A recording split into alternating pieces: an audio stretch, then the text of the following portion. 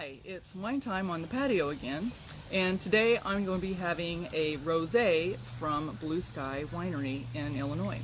So last Friday was the first day that Blue Sky and the Shawnee Hills Wine Trail wineries, and in fact all of the Illinois wineries, were able to reopen for in-person service. So they have to serve outdoors, but at Blue Sky we were able to enjoy bottled wine. You can get glasses of wine, and you can have food. They have a nice menu there as well. So for now, it's just outdoor service, but it's nice to be able to go back and visit the wineries again. And so while we were there, we did not try this wine because they're not doing the tastings yet, but we did get a bottle of this Cabernet Franc Rose. It's a dry rosé, and the Cabernet Franc grape, you may not have heard of that one, but it is the parent grape for Cabernet Sauvignon and Merlot. And it's grown in the Bordeaux region of France. That's where it's from. And in Bordeaux, what they do is they take the Cab Franc grape, which is a lighter grape, and they blend it with Merlot and Cabernet Sauvignon grapes to make Bordeaux-style wines.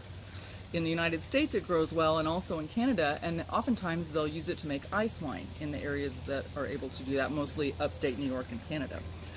This one is done in the dry rosé style, and so I'm going to give it a try. Of course, we've talked about rosé, so that's the pink one, so it's not red or it's not white, and sometimes it's also called blush, same thing. So I'm going to pour a little bit. We didn't get to taste because they're not doing the tastings yet, so I'm going to give it a taste now and see what it's all about.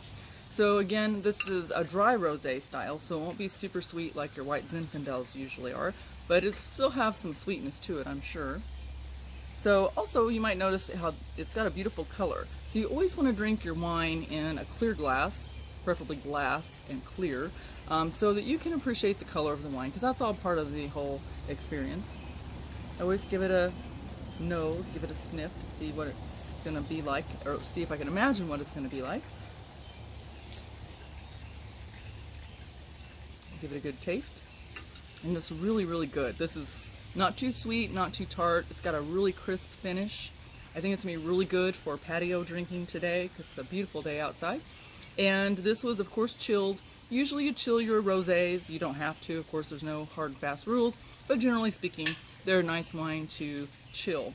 So it's going to start getting warm out here, so I'm going to have to put this in an ice bucket to keep it nice and cool if I'm going to keep the bottle outside with me while I'm enjoying my wine, or else I'll have to run in and out putting it in the fridge. So that's the other option.